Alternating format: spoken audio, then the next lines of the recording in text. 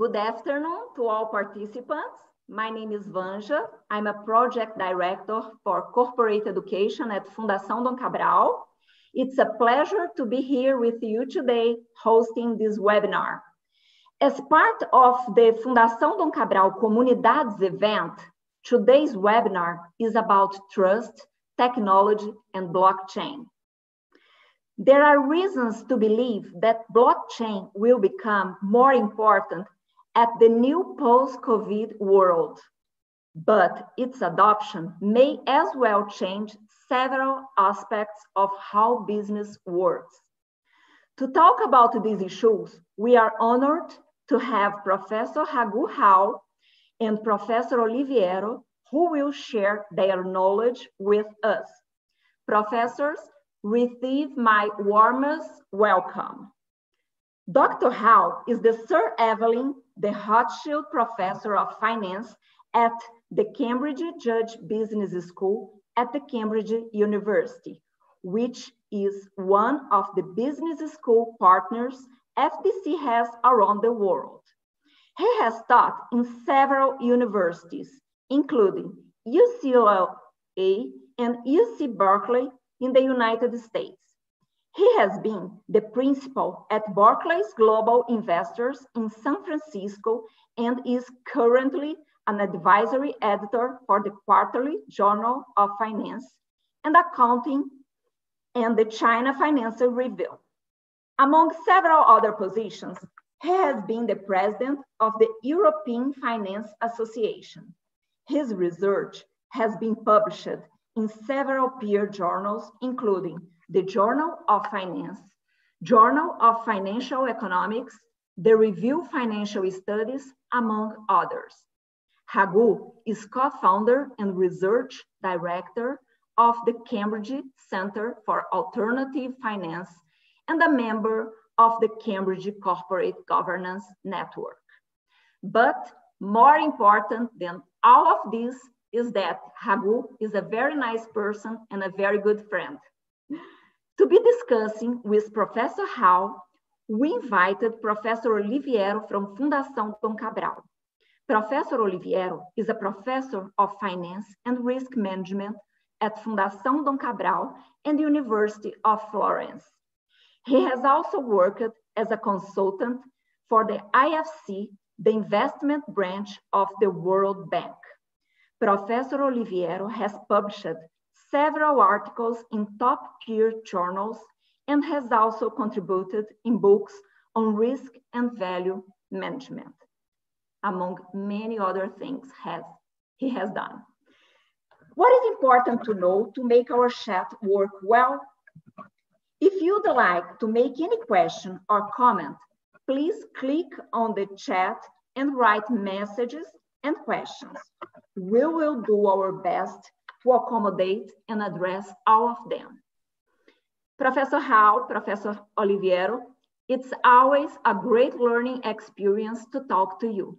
Thank you so much for your time and generosity.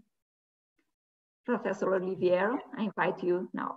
Thank you very much, Vanja, for the presentation, for introducing us, the two of us, and thank you for organizing and having us here this afternoon for the first Comunidade International series version on YouTube seminar. Is a webinar. Sorry, we normally we have to move to the new word. My role, I will serve as a moderator. So as in my role, I will just quickly introduce the topic, that is trust, technology, and blockchain, and I will moderate it during the immediately after the presentation of Professor Raghavendra Rau, the interaction with the participants that I welcome into this live streaming version of the seminar. And I will start it saying that after a few years in which blockchain remain a topic for just a few people that they knew the technology and they knew the application, meaning that what is normally called blockchain 1.0, we are now in a moment in which the blockchain as a technology is raising and is generating many opportunities of application in different fields. And for this reason, we decide to invite one of the top scholars in the world speaking on this topic and addressing in particular the use of blockchain and in increasing the trust among people. I will make it short because I don't want to waste the time and listening to Professor Raghavendra Rau. You can keep sending the question online live. We will filter and present it or during or at the end of the presentation of Professor Raghavendra Rau. The floor is yours. Thank you very much again from FDC and all of us to accept this kind invitation. Thank you very much. Thank you, Oliviero. Thank you very much, Vanja, for inviting me. It's a pleasure to talk to you guys about what trust technology and blockchain mean actually in a post-COVID world. Most of us did not imagine that we would change our behavior so fast in less than 3 months, right? So what I've been talking about for the last 2 or 3 years has taken on a lot more urgency today. To explain what I mean by this, let me show you a few slides which I prepared. So I'm going to start by asking, what is trust all about? Right? So let's start with the question of trust, right? Why do we need trust? So to understand what trust is, first thing I want to do is talk about the difference between what we can do in a court of law versus what we understand and expect other people to do. For example, if you have a contract with somebody else, that contract, if the other person breaks it, you can take them to a court. A judge will tell you who is right and award penalties against the person who's wrong.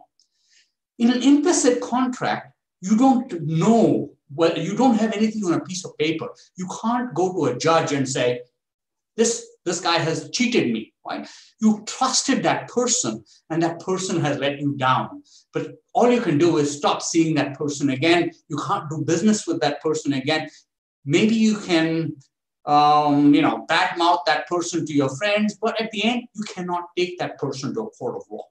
Trust is all about implicit contracts, and it's where the contracts shift away from things you can write down to things you believe, you expect will happen. Right? So what promotes trust? Well, one thing would be if you repeatedly transact with the same people again and again. So for example, if you are thinking of a transaction with your wife, for example, or your husband, that you would not write down all the stuff you do in an explicit contract, right? Because there's so many things you do every day. You trust your husband, you trust your wife. So the more transactions you have, the more repeated the amount of interactions you have with somebody, the more is a level of trust. Again, if the big difference again is between explicit written contracts is if something goes wrong, you can sue them. If you make a mistake in a contract which is implicit, that means based on trust, you only have social sanctions. You can tell your friends that person is not trustworthy. Never deal with that person again, right? So a shopkeeper, for example, who doesn't give you the right items, who gives you the wrong amount of change, who doesn't give you the good stuff, right? So these are people you don't trust and you tell your friends about it. But it's a social sanction. It's not a legal sanction. And of course, you have to have some shared community values between the groups of people. If you don't have the same values, what you say, this is crazy, this person is not trustworthy. The other person say, yeah, well, I think that's totally trustworthy, right? So if you are talking, for example, to somebody from India or somebody from China, they may have very different ideas of what are the right values than someone from America or someone from Britain. Okay, so where does blockchain fit in? To understand that, let's go back to the way industry has evolved over time. Right? So Industry 1 was basically our first industrial revolution back in between 1750 to 1840. Then we had the industry number 2, the mass production, the assembly line techniques till about 1920. Then we introduced automation, computers and electronics in the 1960s. And today, it's all started to become much more complicated, the Internet of Things, networks, and so on. So where does trust fit in? Well, until 1840, until the first industrial revolution, people didn't really talk to anybody outside their villages. I mean, you have, you don't go very far. You're born in a village, you grow up in a village, you die in a village. So all the people you meet are all people you've known all your life. So the trust was local. But once business started going bigger and bigger, becoming more and more international, you're dealing with people whom you have never met in your life. So how do you trust them? You don't meet them. You're never going to meet them again. So examples of the Industrial Revolution, what we need are intermediaries, right? People who sit between you and the other person. An investment bank, a regulator, an industry association, an auditing firm, a credit rating agency. These are examples of what we call institutional-based measures of trust. But what's been happening after that is as more and more technology has started coming in, right? The first IBM mainframe computer in 1964 was gigantic, right? We had, think about when Apple first came out, right? Or the World Wide Web in 1991. This means that you're no longer trusting institutions, you're trusting a system. And that's where we are today, right? That level of trust is changing rapidly across industries. So take some examples right here. On the left-hand side, you see this is the Edelman Trust Barometer. So Edelman Trust every year asks people around the world, which industry do you really trust? Guess which is the industry that is the least trusted around the world? Financial services. The most trusted is technology, right? Big difference between technology and financial services. And this difference has been persisting for the last 10 years. Do you really trust your financial services industry? And a lot of people will say no, right? Raghu, could be, sorry to interrupt you, could be also a consequence of the financial crisis of 2008, that for the first time see so many banks go bankrupt and so many hedge funds as a consequence to go with them. That's exactly right. In fact, in the US, it's even worse because the banks created a financial crisis in 2008, but no banker went to jail. Nobody even lost their jobs, right? They just survived. They went in there and they were hired. They got paid bonuses to clean up the mess they created. So there's this lack of accountability. People say, why should I trust those guys? Because all they care about is putting money into their own pockets. So you're absolutely right. And at the same time, right around the financial crisis, remember, 2007 was when Facebook really started taking off, right? All the big inventions, the first smartphone was created around 2005, 2004. So you have all big technological innovations taking off right around the time when the financing industry started coming down. So technology took over where finance used to be. So what are the real world consequences? Think of today's world, right? A post-COVID world. If you don't handle the system well, this is an older example, but this is what happened in Iran. Right? Same thing is happening in the US today when a lot of people believe that Trump and basically America has done a terrible job with the COVID crisis. And worse than that is when you look at industries, it shows up even further. So it turns out that in America, a lot of the, when Congress passed the Protection Act, Payroll Protection Act, they asked the banks to give out the money. Who did the bank give their money to? Their best clients. They didn't help the small businesses, they helped their best clients, right? So essentially, this is another way which people say, we don't trust the financial services. We want an alternative. We want something else which will do this job for us. So are there any questions on YouTube or anything like that at the moment?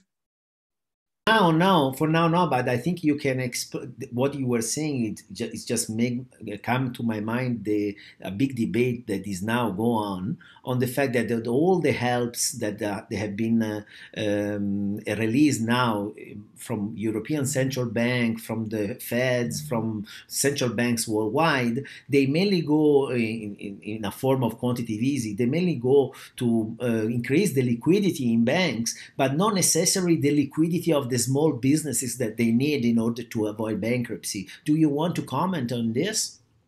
That's exactly right. So the point I'm trying to make over here is, if you say, look, ideally you want to go back to a world in 1740, right? 1740 world, I know everybody. I live in the same village as you, so I know whether you're trustworthy or not. You want to go back to that world, but you can't, right? I mean, how many of us even know our neighbors? Right? In a big city, we don't even know who's living 2 apartments away from us. So how do you trust somebody in a world where you don't know anybody, but yet you can't depend on a bank or a lawyer or somebody professional to be an intermediary between the two? That's where blockchain comes in. Okay, so what is it that's replacing trust today? Go back to before the internet. If you were dealing with a bank, what would happen is you would do something and it would go through your communication network to the bank's communication network, and a bank would then transfer the money to something or the other. So you're sending pounds to Europe. This is how you'd have to go all through your banks, through the European bank, and then up to the final customer. With the internet, you had the processing system was much easier. So you just go straight down to the internet, send it over the internet, like Swift, for example, is a classic example here. But today, what you want to think about is whatever action you take is put into a shared blockchain so that neither of you get that information updated instantly and both sides see the same version of truth, right? That is, what you see is, I know that's what you're seeing, and I know you are seeing exactly the same thing. I don't need to trust you because that one piece of truth is there for both of us and neither of us can change that. That's the beauty of blockchain. Okay, so in a sense, what is a blockchain, right? I mean, I'm telling you that it's sort of a substitute for trust, but what is a blockchain? At its core, a blockchain is nothing special. It's just a digital ledger, right? And people have been using ledgers for 7,000 years, right? We have ledgers recorded back in Mesopotamia, everywhere, right? So you have double entry bookkeeping, bank statements, real estate transactions, everything is in a ledger. The key difference is, so maintaining that record of transaction has to be there everywhere. The key difference is, so far, somebody trustworthy kept that. Your bank manager, your insurance company, your lawyer, they were the ones who kept those records, right? That means you had to trust them. Blockchain is an evolution of ledger technology. All it is saying is you can track ownership of assets before, during, or after any transaction, but with nobody actually controlling that ledger. And actually, people have asked, right? So there's a survey of senior executives, a lot of them say the impact of blockchain will be profound. But 40% of them don't know what a blockchain is, right? So my favorite cartoon is this one over here. So blockchains are trendy, right? We read about this all the time. So for example, there is this newspaper article which talks about hedge fund companies switching all their mutual fund trades to a blockchain. There's a company here about Energy Group and a trader launching a new blockchain platform to supply energy, crude oil trading based on blockchains. It's happening increasingly around commodities around the world. So soybeans, again, they use blockchains over there. So trade finance is a classic example where you can use blockchains. And finally, governments are using a lot of blockchain to eliminate paper from their services. Everything goes onto the blockchain, right? For example, and we'll talk about this again, land registries can be used using blockchain technology. So this is happening in a lot of countries across the world. But when you ask people, what is a blockchain? This is what they say, right? So this guy is saying, so the CEO is saying, where should we focus this year? So the guy says, we should look at blockchain. Blockchain will change everything. Everyone is talking about it. The applications are endless. We don't want to be left behind. The CEO says, what exactly is blockchain? This guy doesn't respond, right? He doesn't know what blockchain is. There's also artificial intelligence. That's the other big word which people talk about, but nobody knows what it really is. Right? So this is the problem, that people think about blockchain and they say, oh my God, it was just amazing, but we don't know what it is. So if you ask people, there's a lot of complicated jargon involved. Right? They talk about this, digital ledger technology, they talk about cryptographically linked block, consensus method, smart contract. It's complicated. So I'm going to avoid all that complication in this talk. Right? What I'm going to say is very, very straightforward. When do you need a blockchain? 3 situations. Number 1, the users want to be anonymous. Right? I don't want everyone to know whom I'm transacting with, like cash, right? If I go to a shop and pay with cash, that person doesn't know who I am. I don't know who that, I don't care about that person. They don't care about me. It's anonymous. Second one is unstructured data. It could be a bank ledger transaction, but it could also be a complicated contract. And finally, that nobody should be able to alter the ledger without everybody finding out. To understand that, let's take an example, right? So essentially, a blockchain is just a chain of blocks. That's why it's called a blockchain. But each block is a ledger entry, like a ledger entry in a bank ledger. For example, each ledger entry would have who's the person who started it, who's the person to whom the money should go, what's the detail of the transaction, right? That's the basic ledger entry. So for example, this is a simple one. Mr. Black transferred 5 Bitcoins from his account to Miss Green. Mr. Blank starts the transaction, Miss Green is the destination. So the ledger entry looks something like this, right? Mr. Black, 5 Bitcoin, Miss Green. Very simple. What are the problems? Well, the first problem is maybe your bank manager, who the person who's actually keeping the records, remember, diverts the money to her own account. So instead of showing up as Mr. Black sending the money to Miss Green, it goes to Miss Red instead of Miss Green. The money is diverted. Maybe Mr. Black doesn't have enough money in his own account to start with. I write a check, but I don't have the money. The check bounces. Or maybe I send the money to Miss Green, and before Miss Green can cash it, can pull the money out of her account, I turn around and spend the same cash to buy a coffee. Or maybe I don't want everybody to know I'm paying Miss Green. Maybe it's something I don't want everybody to know. Right? So these are all the problems we have to solve. These are complicated problems. So how does a blockchain help?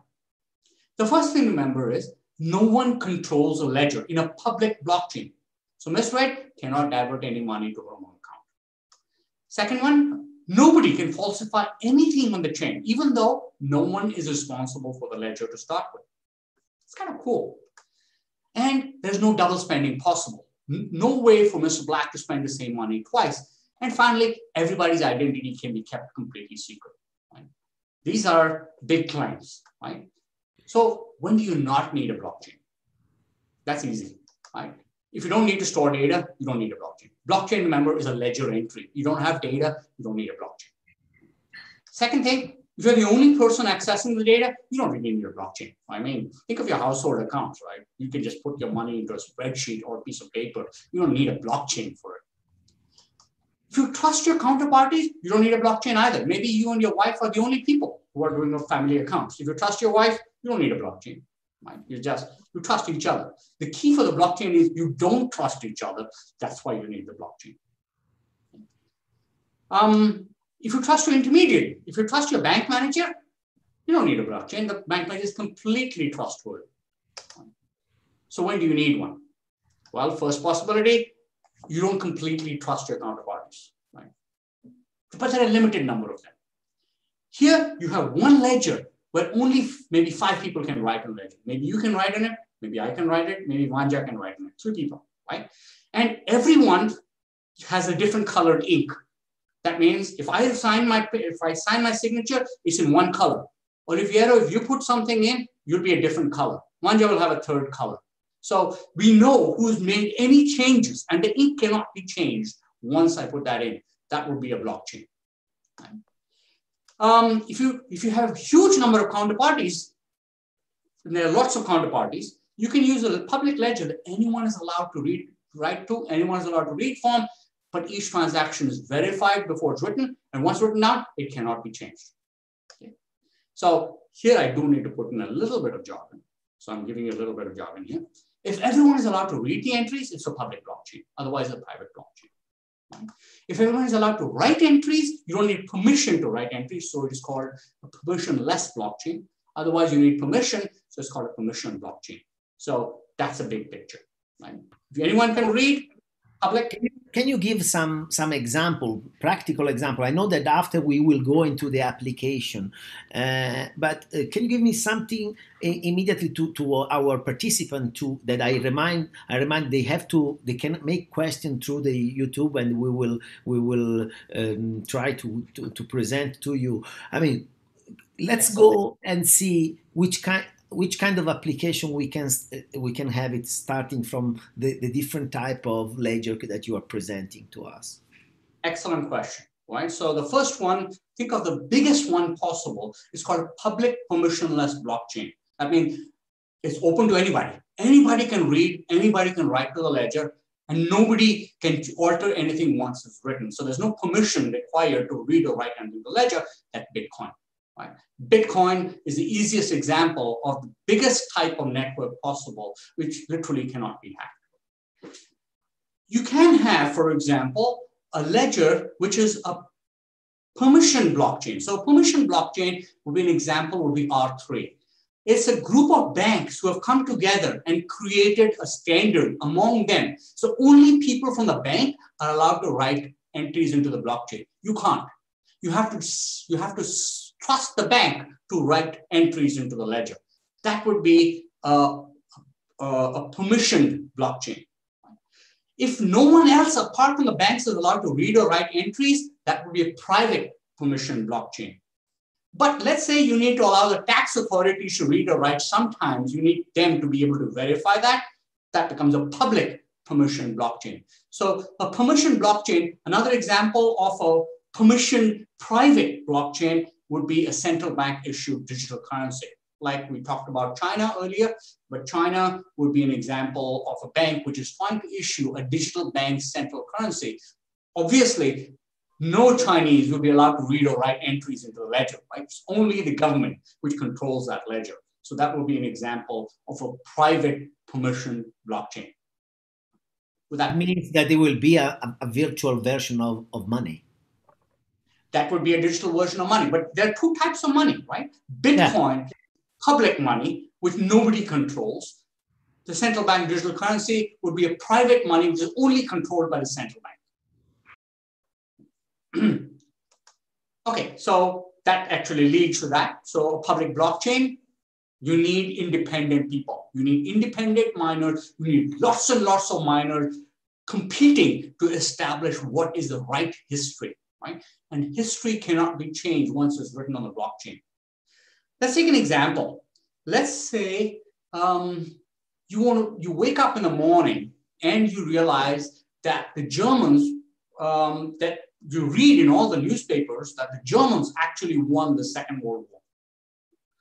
Now, how is that possible, right? Maybe some aliens from outer space came in and they said, we want to change history. You wake up in the morning, every paper, everywhere, every history book, everything has to change in order for that version of the truth is. You're the only one who knows it, right? You don't know, you're the one who knows the Germans lost. But if you tell everybody, hey, the Germans lost, everybody will say, hey, you're crazy. Look, all the history books are saying the opposite thing.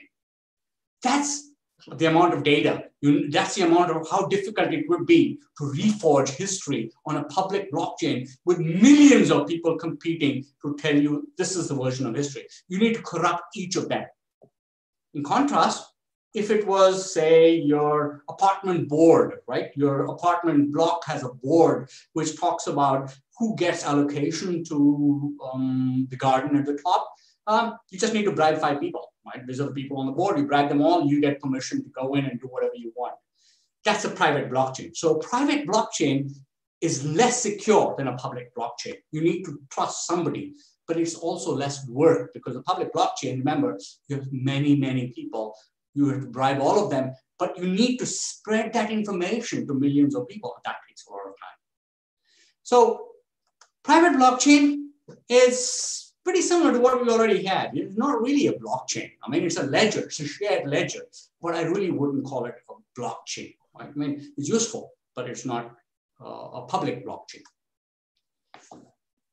But go ahead. Sorry to interrupt you, Raghu. I got a question from the audience that go back to a few slides ago when you were saying, Fernando Santiago was asking, do you agree that there is another situation in which blockchain is not needed? When we are talking about and we are managing data that are subject to the GDPR law enforcement, and the data cannot be erased or modified, do we need somehow a blockchain? Do you agree with this or not? I hope that Santiago... You wouldn't need a blockchain there. The thing is, here's the problem, right? With GDPR, you need parts of the data to be anonymous and part of it not to be anonymous. I'll give you an example. Right now in England, for example, we have this issue with tracing for COVID, right? So the idea is if you want to go out of your house, right, and you meet somebody and then you come back later and you discover you got COVID, the government has to find out who you talked to, right? And who are those people and how vulnerable they are. If they are, for example, if they have asthma, if they have diabetes, they're much more vulnerable. You need to trace them immediately and check if they have COVID.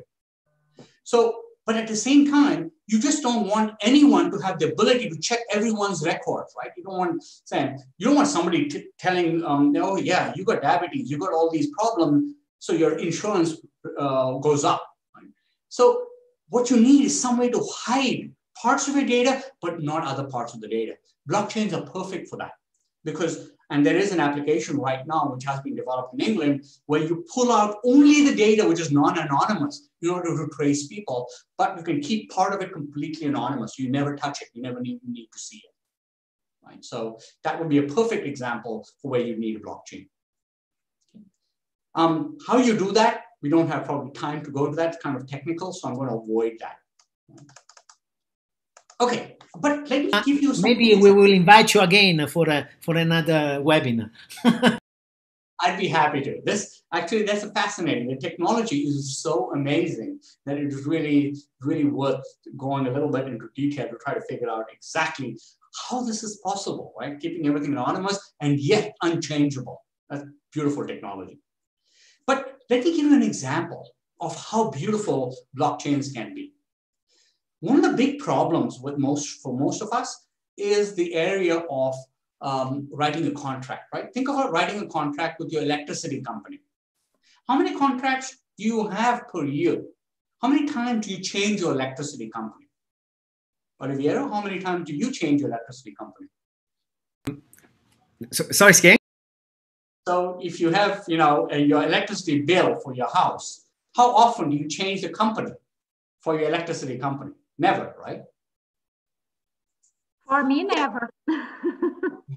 You're on mute, Oliviero. Oliviero, you are muted. Sorry, very rarely. So even in England, we can change our insurance or electricity companies every time the price of electricity goes down. And I change it maybe 2 or 3 times a year. Right? So every now and then, I have a monitoring service set up saying, oh, this new electricity company is offering electricity cheaper than the one you have now, and I change. But now let's imagine a case when all your light bulbs in the house are connected to the internet. Okay, you go to the bathroom at 3 o'clock in the morning. Right? You switch on the light, you do your stuff, and then you leave. Right, so 5 minutes. Okay, now in those 5 minutes, the moment you switch on the light, the bulb is connected to the internet, so it checks all the local electricity companies to say, who is supplying me the electricity at the cheapest rate right now?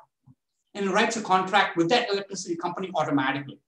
Supplies electricity for 5 minutes, and then the contract is over, money is automatically transferred.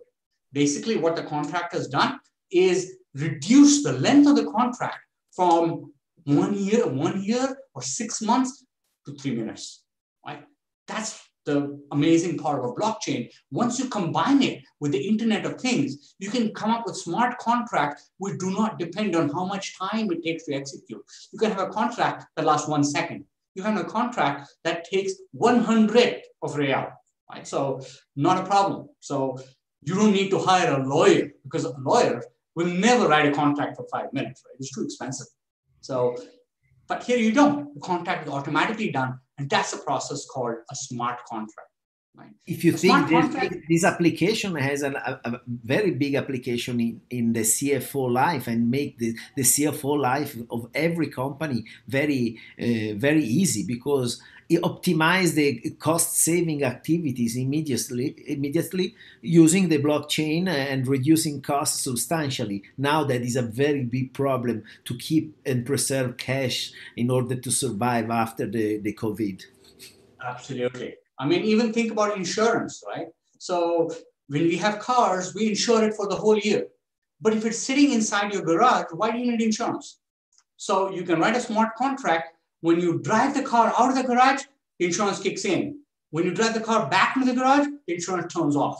So you only buy the car insurance when you're actually physically leaving your house. Otherwise, you turn off the insurance, right? So it becomes, you can write contracts on demand and turn them off on demand, and nothing, no human being is involved. That's why you can do it so many contracts so fast. And this sounds good, right? Unfortunately, there are problems, right? So for example, you get lots of things, by the way. For example, you can have derivative contracts. I pay £1,000 to you if the LIBOR is above 2% on the 10th of January next year. Or no, it's just basically computer code that looks at something and transfers the money automatically if something happens. Right? Now, let's take the case when a smart contract goes wrong. Right? So this was a case called the Digital Autonomous Organization. It was the largest crowdfunding in history, right? The idea was, it was like a mutual fund, like a venture capital fund, right? So there was a bunch of smart contracts, and the idea was, if I have a project, which is like based on the sharing economy, I can apply to the venture capital fund, the DAO, and get Ether, which the people who have put money into the DAO have given to you. How do you get that money? They have to vote, right? So anyone who buys a token of the DAO has one voting right to vote on which project gets the money. It was so incredibly, incredibly popular. They raised $150 million in less than 28 days. And that was great, right? Unfortunately, while they were raising the money, somebody pointed out that the code wasn't perfect, and they said, we'll fix it, we'll get to it, right? This was about the 14th of June. They said, okay, the thing is over. We're not going to fix all the problems with it. In 3 days, on the 17th of June, somebody used that hole to start pulling money out of the DAO. The problem was, it turns out that the mistake was that any DAO shareholder could create a sub-fund, I call it child DAO, and then move money from the main DAO to the side DAO. Nice way to make money. It wasn't, nobody had thought of it, right? It wasn't the code, but nobody had checked the code so carefully. So somebody noticed that hole in the code, and they wrote their own program to pull the money straight out of the code, right? So $60 million left suddenly. The problem was, it needed 14 days to take the money out of the child DAO into the outside world. So these guys discovered the money was gone, and they could see the money in the child DAO, but they couldn't get it back, right? Because it's gone, it's part of sitting in the child. So the only way they did was, they rolled back the blockchain till before the guy took the money out and negated all the transactions after that. So when we said the blockchain was essentially immutable, cannot be changed, these guys changed it because they all agreed, all the people around the world, majority votes said, we come back and we wipe out all that. Can I interrupt you with one question from the participant? Denise Regaida, she's asking, there is an international concern when blockchain is used for trade finance, and in particular, is it possible to rank the blockchain or to include in the blockchain also information about the investment grade of the country in which the transaction is originated? You can put in any information into a blockchain. You can put a transaction. You can put a 5,000-page contract.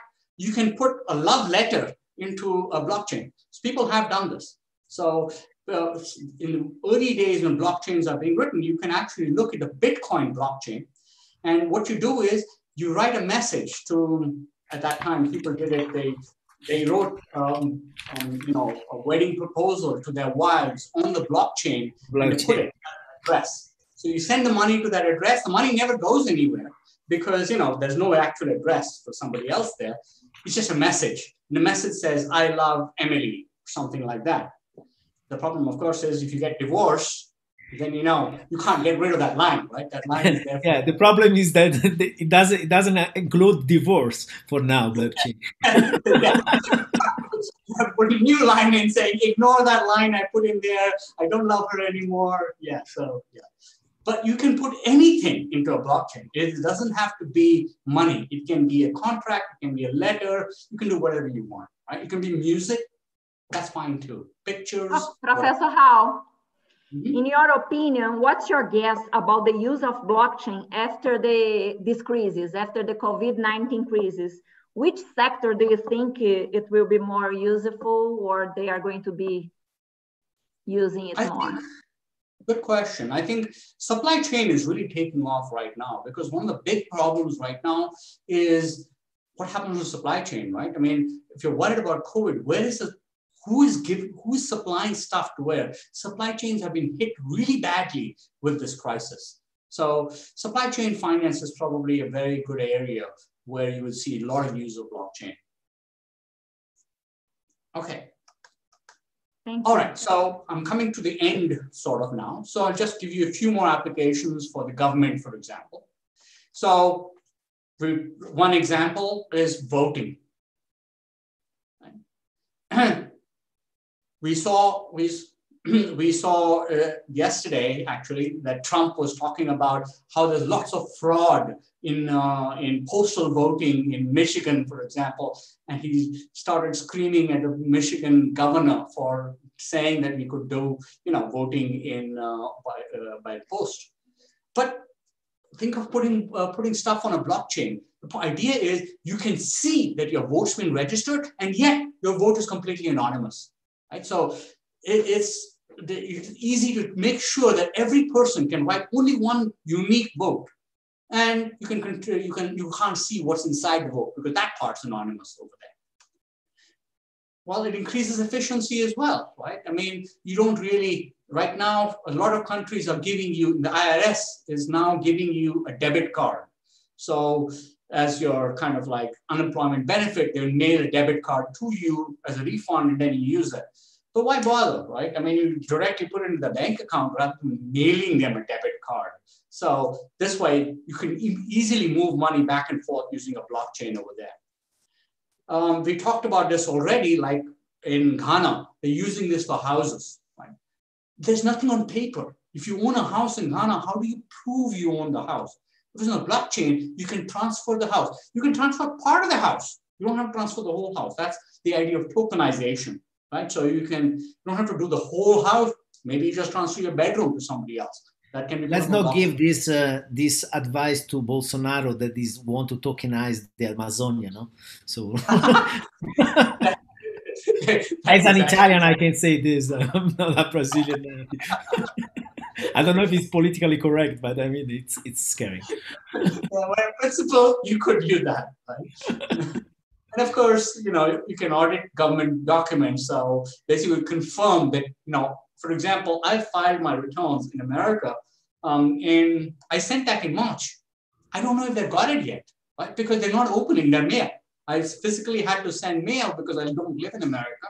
And it's sitting somewhere in their system and they haven't opened their documents yet. I don't know whether I filed my taxes or not, right? So, but if it was on the blockchain, I could immediately figure it out without having to wait for the IRS offices to open.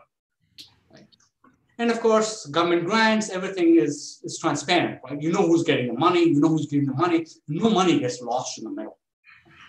But again, remember, all of it depends on security. So here's an example. In Moscow, it turns out that the Moscow Department of Information Technology said, we're going to have blockchain voting for Moscow, right? And they put everything on the internet. They said, we want to see if anyone can hack it.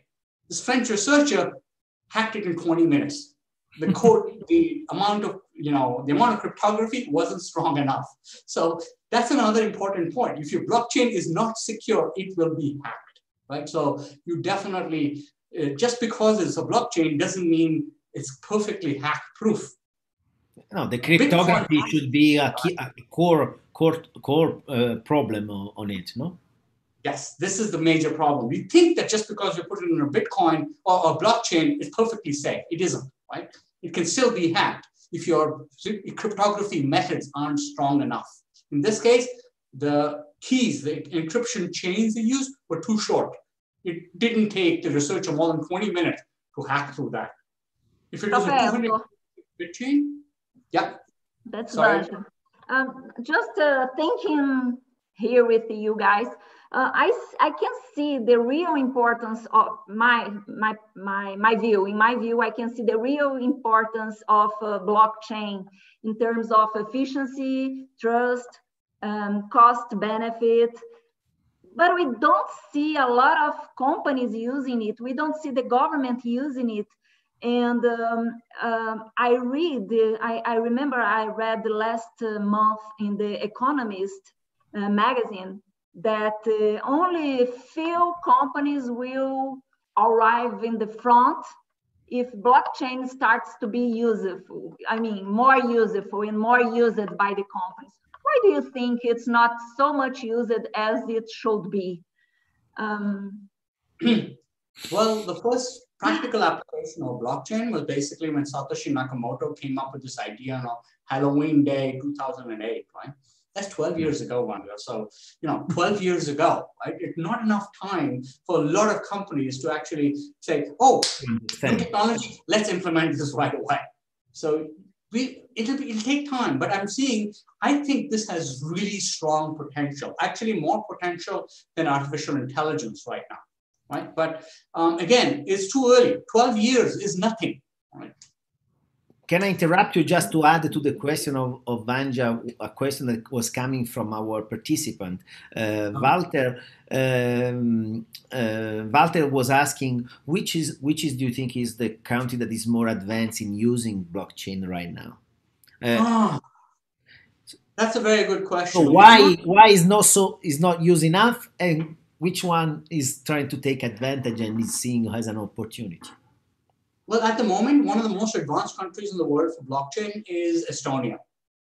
Right? So Estonia is a small country. It doesn't really have, very much in the form of assets, it's kind of thing. So it's done everything to do everything is an e-government process. You can start an Estonian company living in England or living in Brazil in 5 minutes. You can get an electronic ID, put it on their blockchain. Everything is transparent. Everything is written. So it's a tiny country, but they've done their best to put everything as far as possible, as digital as possible. So that's a good country to think of, right? In most countries across the world, the major problem is the established banks and the established financial intermediaries, right? Why would they allow a new technology to come in which competes directly with them? So in a lot of countries, the banks are establishing their own private blockchains, like R3 is an example of a bunch of banks which are trying to club together to set up their own system, which they will try to compete with in order to get, a way around. They call it blockchain, but it's only open to that bank. So you have to still pay the banks. And they are lobbying not to open, to do not develop exactly. the other one, the public one. Exactly right. I mean, they don't get anything from the public ones, right? I mean, if you're a bank, you're hurt if everything is public. You want it to be as private as possible, right? Then you control. The moment you control, you get the money. Right? So that's one of the answers is there's a lot of resistance. It's not obvious that the banks or the financial intermediaries are going to have incentives to give you what the blockchain systems. Right? And the manufacturing companies, for them, it's not that huge a deal right now because think of supply chain. Yes, I would like to have a blockchain, but my bank tells me I'm more worried about other things right now. in the long term, I think these are where it's really going to start showing up. But it's too short term right now, just 12 years, as I said. But in logistics is very well developed, no? DHL made a huge investment, UPS. Yes, but those are logistics systems, right? So yeah. The companies have started doing it themselves, but these are large dominant companies, so everybody follows those guys as well. Maersk, a shipping company, has a blockchain in place, and they are trying to persuade everybody else to use their blockchain again, a private blockchain. Right? So, but you can think about how it can change structures of companies, right? So, for example, do you need shares on your company? Why do you need shares, right? You don't need a bank account. Ether is a classic example. They raise money through a public crowd sale. They have a free floating token, Ether.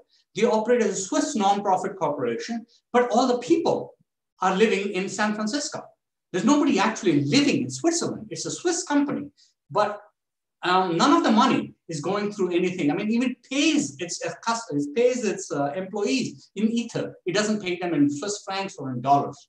So it's very difficult, right? So there's trust, there's no owner, there's a set of instructions on how to divide the money, a smart contract. Or another example, do you need to know who your employees are? Right? You might think, I would like to know who my employees are. But again, why do you need to, right? It's in some cases, the developers are spread out, they're fully anonymous. Even the team members don't know who the other team members are, right? One of my favorite companies is a company called Mimblewimble, where all the developers use Harry Potter characters' names, right? So there'll be 4 Harry Potters, there will be a Dumbledore, there will be somebody else. But that's how you refer to each other. You don't know who they are, right? So who's the CEO of this company? You don't know who the people are. So it's really difficult. Maybe it's not seniority. Maybe it's not internal politics anymore. The rule is written by the software, not in the culture, right? So that's another way of thinking, changing the way the firm itself operates. So there will be no corporate governance, there will be blockchain governance. Exactly. It will all be software driven, right? So what you contribute tells me what you're going to get in the corporation. Entirely possible. How about assets? Well, we still do this, right? For example, Filecoin and Golem are examples of peer-to-peer networks that say, if you want hard disk space, instead of buying a big hard disk, you use a distributed network where you get money for opening up space on your hard disk for anyone across the world to use it. You say, why would anybody want to do that? If you guys have you ever downloaded a movie on a torrent site? You're already doing it, right? So a torrent site uses space on your hard disk to store the movie, which anyone anywhere in the world can get that movie or book or whatever from, right? Golem is for your CPU. So, when I'm talking to you guys on my computer, my CPU isn't working very hard. Why not use that CPU for someone else? Somebody designing an animation film in Los Angeles can pay me to use my CPU when my computer is down, right? So Golem will offer a way to put those computers together. I don't need to buy a supercomputer to do animation. I just rent CPU time from computers across the world, right? So overall, what I've been trying to talk about is how we can still trust in a big world where we don't know anybody. But yet we still need that trust. We don't depend on the bank to tell us who to trust. We don't depend on the lawyers to tell us who we trust. Can technology change that, right? So even without that trusted intermediary, can we still have trust? And here we need to be able to say, you can't cheat. Technology will prevent you from cheating. You can't falsify a transaction, and you can remain completely anonymous, right? These are the big advantages which blockchains have, which try to solve the problems of trust without ever knowing who you are working with, right? So at the end of the day, do you really need a lawyer? Do you really need a bank? Do you really need a credit rating agency to tell you who exactly, this is a proper certificate, right? It's on the blockchain. So that might be the way life goes forward. And, in the post-COVID world, where you can't even talk to each other, if you're doing social distancing, I can't even see what you look like, right? I'm not going to shake your hand. Who knows, right? Well, you might have COVID. So I don't want to come within 6 feet of you. How do I trust you? So I don't need to. If I have a blockchain, I can avoid that problem completely.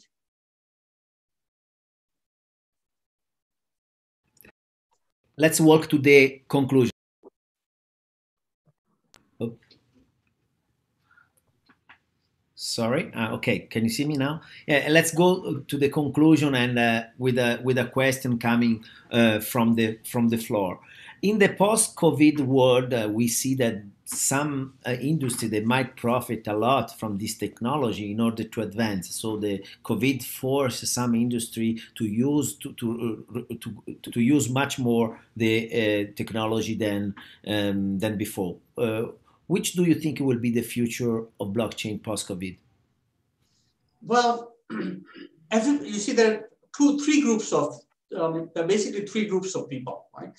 Group number one is the government. So the government is trying to make sure that they have access. For example, one of the big problems of public permissionless blockchain like Bitcoin is, I think somebody in the audience did mention that, is because it's so anonymous, people use it for a lot of illegal activity as well, right? Nobody can control what's on a Bitcoin network. So it is being used by drug companies or whatever to do illegal transactions. So that's a negative part. But the other question is, at the end of the day, so the government says, we want a blockchain. We want to give you a blockchain, which is cheaper for us. So like a central bank digital currency, but then we want to control exactly who it is. So suddenly in the middle of the day, if I decide you're not trustworthy, you're not a good citizen, I cut off your money. Right? I mean, you saved a lot of money for 20 years and you're like, now you're an enemy of the state, you have no money. Right? If they can do that at the drop of a hat, that's the question. So again, it becomes, so the government is one party which is very interested in this. The second one are the financial intermediaries. That's the people who are the ones who are saying, let's try to come up with private blockchains so we control access still, and we get still get rents from the users. And the third group are people who cater to you and me. So here again, two people, right? People like you and me who are the consumers. We have some information we want private. So we don't want our preferences revealed to everybody. But at the same time, we want some information to be revealed to everybody. So for example, I want people to know that I pay my taxes, but I don't want them to necessarily know what is in my taxes, right? So Trump is having a lot of problems with that. So you're a good taxpayer, but you don't want to disclose how much you pay, because otherwise they will interfere how good you are paid in Cambridge. Exactly. So there are operations which try to do that. So there's some companies now which are allowing you to take control of your personal life. So you take all your information and put it into a container. So if your insurance company says, I want to know whether this person really exists, they'll take out that part of the information and give it to you without revealing anything else, right? So the insurance company, if it's a health insurance company, shouldn't care about whether you got high marks in an exam, right? I mean, it doesn't matter for them. Or it shouldn't care about what was your last bonus you got. But if you're looking at a car insurance company, they shouldn't care about your health. They should only care about your driving capacity. So different people should get access to different parts of your information without getting access to anything else. So there's some companies now which are trying to solve that problem. It's a very big problem to solve because now you have to trust somebody with your whole life. And so it's still a problem. So three groups of people, it's difficult to know who's going to succeed. Like what about the health industry? The health industry might use it much more intensively after this because of the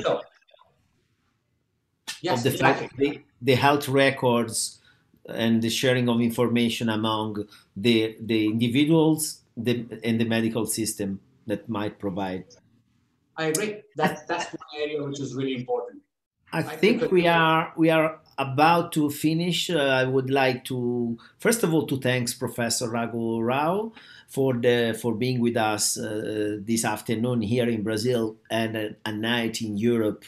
And also say that if to the participants, if they want to leave their email address, we will be pleased to send you any follow up of this presentation. From my part, I take I normally profit from what my son, that is a young YouTuber, say. Please do not forget to subscribe to the channel, the FDC YouTube channel, and also, if you like the presentation, to give us a like. But okay, thank you, Raghu. I'm leaving to Vanja for the ending. Okay, unfortunately, our time is over, and I would like to once again thank you all for being part of this chat. Professor Rau, Professor Oliviero, thank you for dedicating your energy and time to make this meeting possible. With all my respect and admiration, I hope to see you soon, okay? Thank you, Raghu, once again. See you. My pleasure. Thank you, Raghu. Good to see you, and thanks to the participants. Yes, I agree. Fundação Dom Cabral is always available to talk more about this. Sounds good. All right. Good evening, guys. Thank you.